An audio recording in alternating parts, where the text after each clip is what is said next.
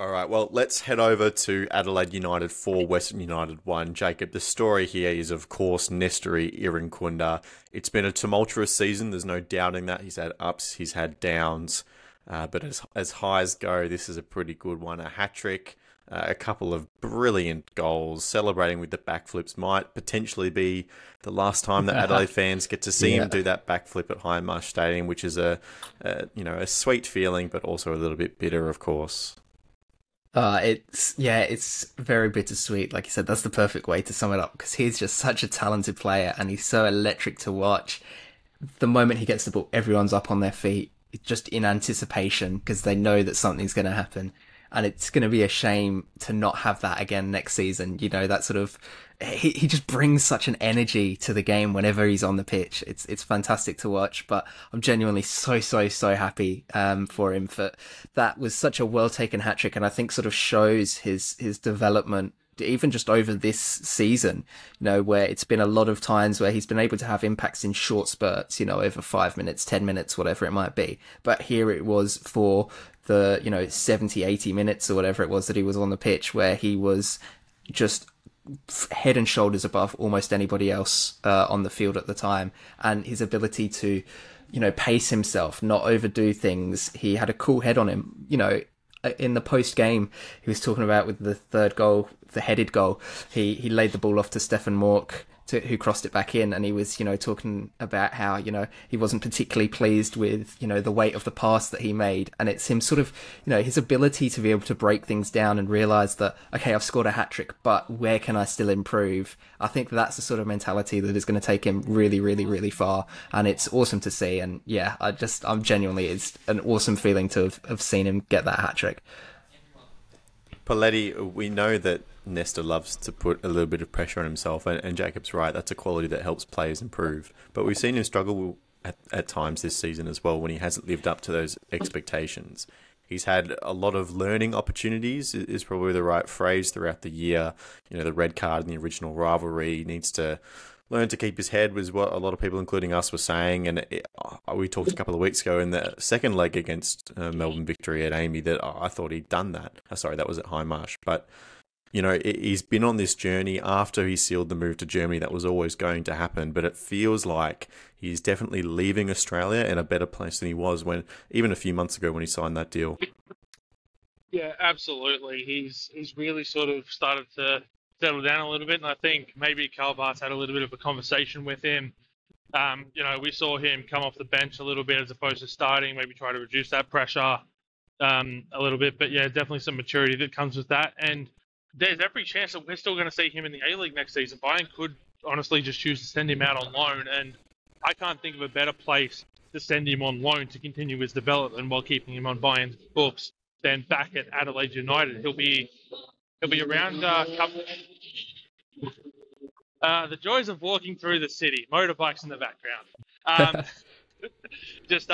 Like keeping him in familiar surroundings. Like depending on who you listen to, you've heard some things where he's struggled when he's had to go into unfamiliar surroundings without sort of his support network. And speaking as not necessarily as a footballer, but when I moved to Tasmania last year, not having that support network for me that I was just so used to was quite a struggle, not being able to just duck in and see my friends at, football games or whatever. So I think, that could be an option for him. And I think another year of Irankunda in the A-League is exactly what both him and Bayern need. It's an interesting idea. I'm going to disagree with you because I think at some point the bird has to leave the nest. And you got to get to sink or swim point at some point in time. And, Nesta's had this last, 4 to 5 months now where he's known that he's leaving and he has time to prepare for that move. And, on the balance of things in terms of development as well, you want to be playing at a level that is constantly challenging you. And I'm not saying that the A-League is not challenging for Nesta, but he's clearly been the best player for Adelaide when he's been on the field a large portion of the time.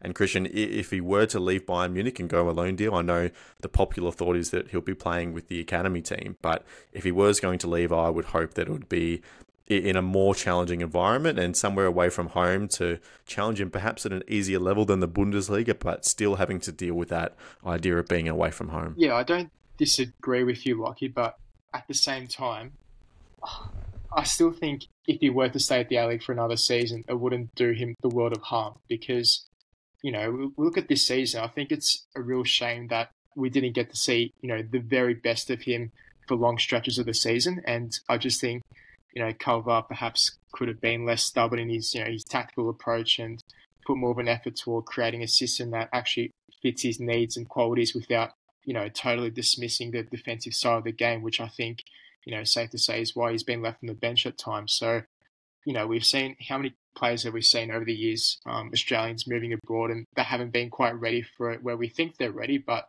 in actual fact, they're in a new environment. It's obviously much more difficult to play in a European system, whether you're in the youth academy or in the first team. So, he's so young as well.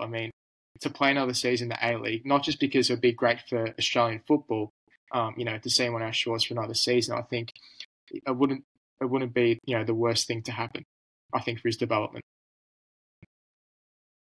Look, you're right in the fact that there have been plenty of Australian players that have gone overseas and, quote unquote, haven't been ready for it.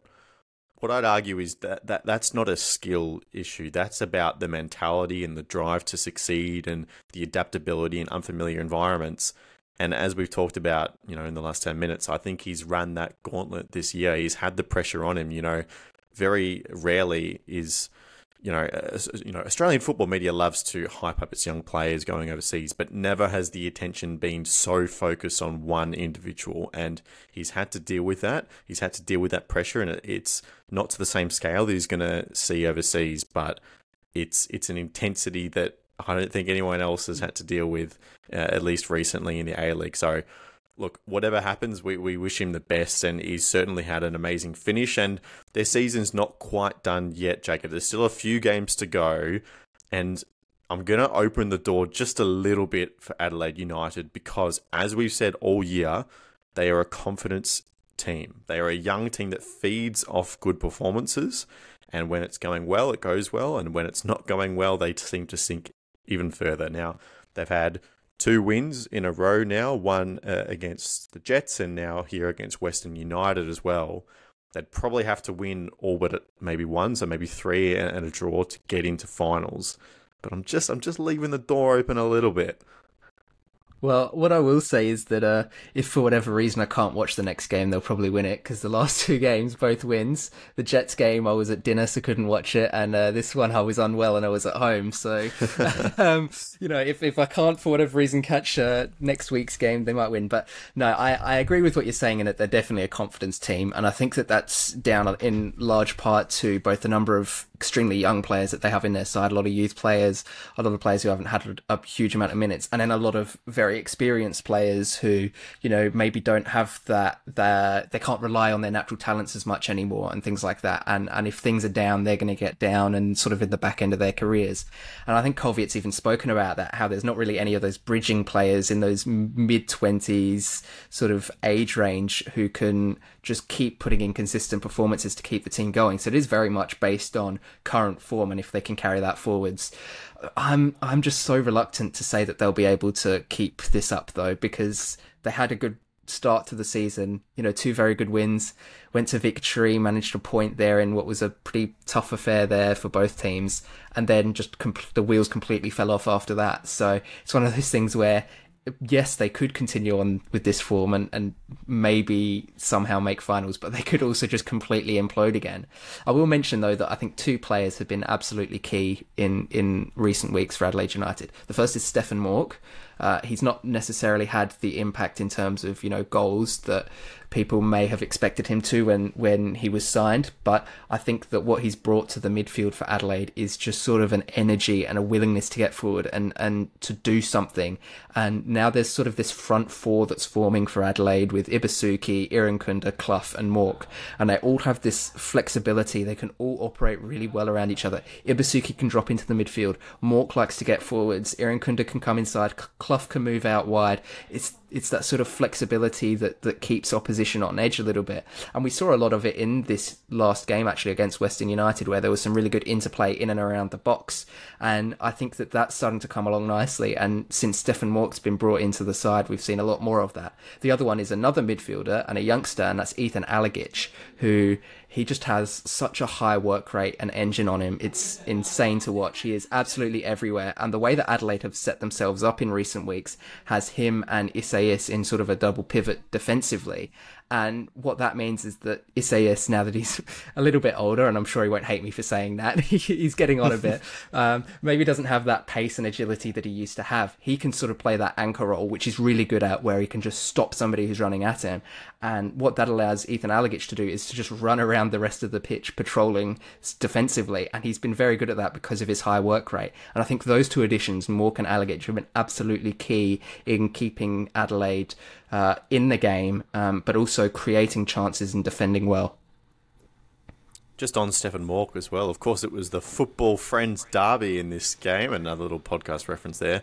Adelaide United and then Western United with Ben Garuccio.